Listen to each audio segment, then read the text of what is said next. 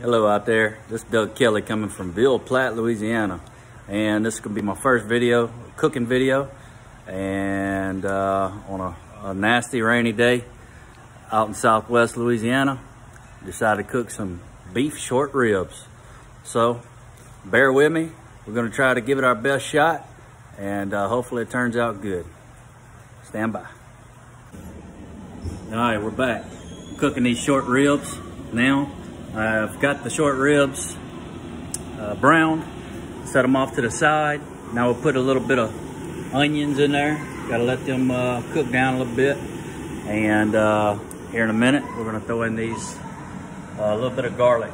Don't wanna put the garlic in too early because it'll scorch them and they'll be nasty, nasty. So, all right, now we're back. I have put the garlic in the onions, and they have cooked down a little bit. I'm not really worried about cooking them down all the way because I'm gonna cook them low and slow for several hours, so it don't need to be all the way down. So what I need to do now is I'm gonna put some beef stock in here, and I think them guys on the internet's call it deglaze the pot. And Cajun country, we call that getting those greenies off the bottom of the pot.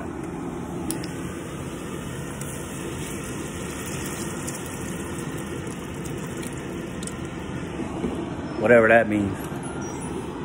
I'm a transplant, so I don't talk all that Cajun stuff, but I'll pick it up a little bit.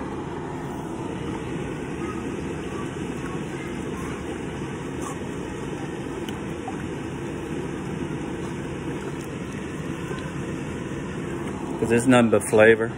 So now all I'm gonna do is add the ribs back to the Dutch oven, and we'll throw it in the oven. I'll show you what it looks like here in a little bit.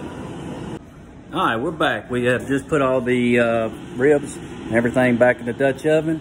About to put it in the oven. We're going to cook it 325 for several hours, low and slow. This is what it's looking like right now before we put it in.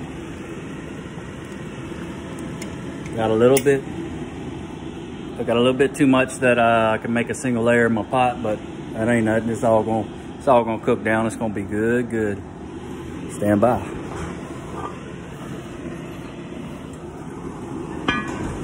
They're outside, standing on the chairs.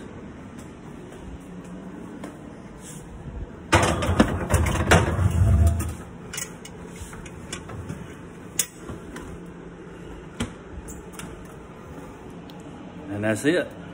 Should be done in a couple hours. We'll check it out and give y'all an update when it's done. All right, first time I'm gonna check it. It's been cooking for about an hour. Already looks damn good.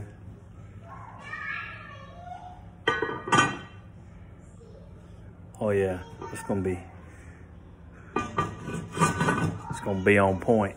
All right, we'll put it back in the oven. We're gonna let it cook for a while longer, probably 2 hours more.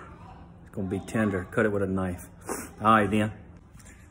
All right, folks, we have turned off the meat. We pulled the pot out, and this is the finished product. Halfway through, we added some potatoes, and we cooked it for about 3.5 hours. Everything smells delicious. I have my official taste tester with me, Miss Kimber. Hi, today I'm gonna be the taste tester. So we're gonna see how it turned out. Oh, we got a second taste tester. All right, there you go. Do it over. Thumbs up. Okay, that's a good sign. I got a second taste tester. Say hello. Hello.